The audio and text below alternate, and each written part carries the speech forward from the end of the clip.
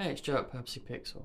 Whenever Samsung come out with a new flagship device, there's a lot of hype, especially with their cameras, and rightly so because they are fantastic. But how does it compare against the Pixel 6 Pro? Watch this video and find out.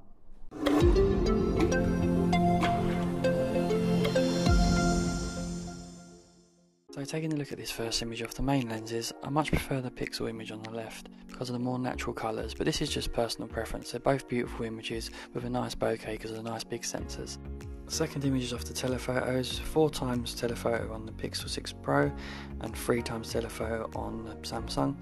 Again, I much prefer the Pixel. On this main lens shot, I'd say I prefer the Pixel shot overall, but I do kind of like the contrasty look of the Samsung shot. However, there is more halo effect in the tree in the centre from the bright sun behind. On this main lens shot, if you look at the bush in the foreground, again the Pixel shows better in the shadow areas and the Samsung has crushed shadow areas. Some people may like this contrasty look, but my personal preference is the Pixel here. I also prefer the more natural colours with the blue sky.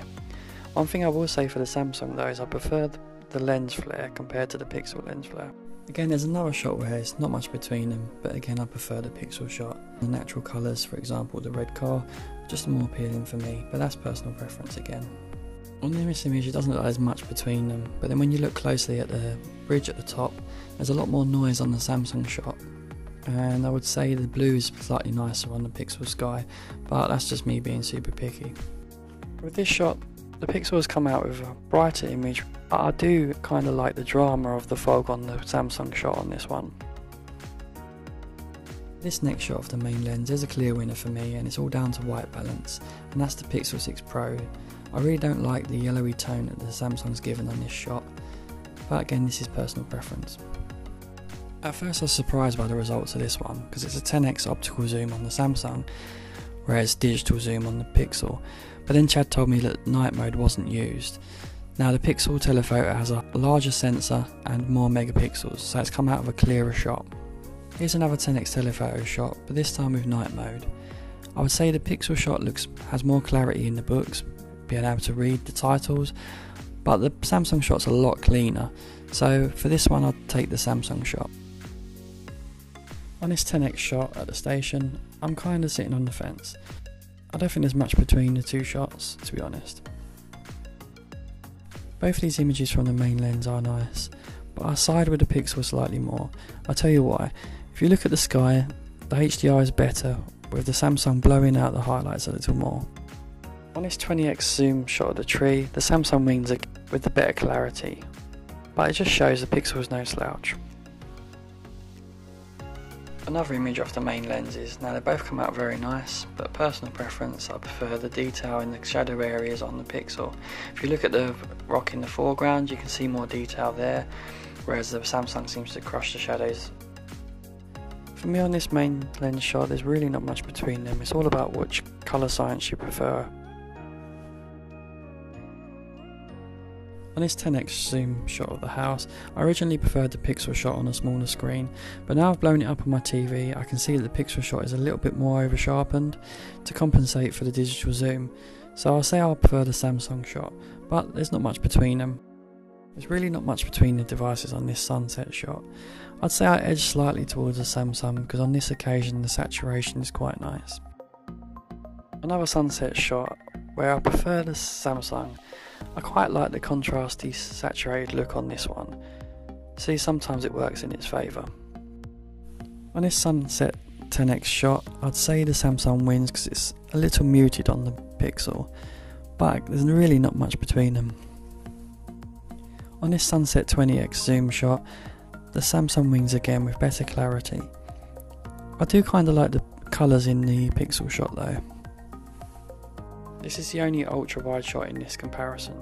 I much prefer the Samsung's ultra wide, being a true ultra wide fitting much more in the shot. This shot shows you the starting point for the optical zoom on both 4x for the Pixel and 3x for the Samsung. It's not a great deal of difference on this 10x shot, but I think I slightly prefer the Samsung shot with a little bit more clarity, and I prefer the colouring, but it's quite close. At 20x, this is where the Samsung shines. It's the true zoom champion.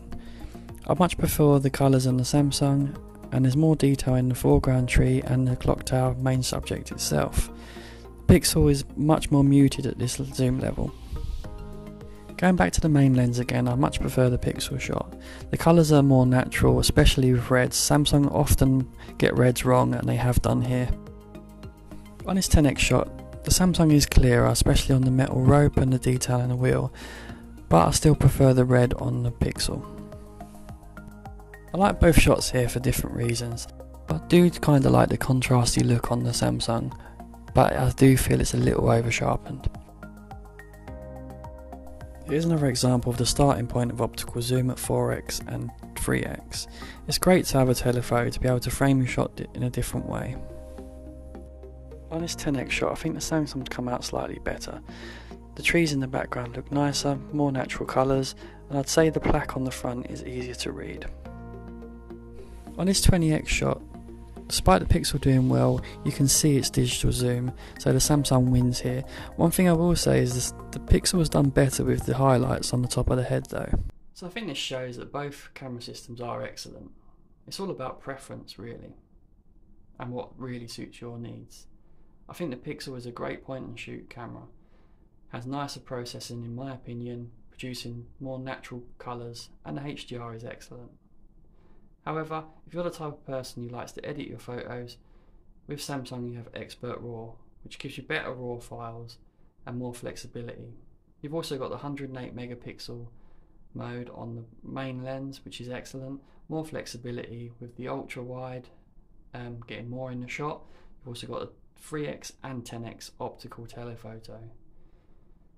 So it all depends what you need, what you want, but they're both excellent. We haven't touched on everything in this video. We could do night and low light photography. Let us know if that's something you'd be interested in seeing. Also let us know if you've got one of these devices. What did you think of this comparison? Let us know in the comments. Thanks for listening. I'm signing off, Joe from Purposely Pixel.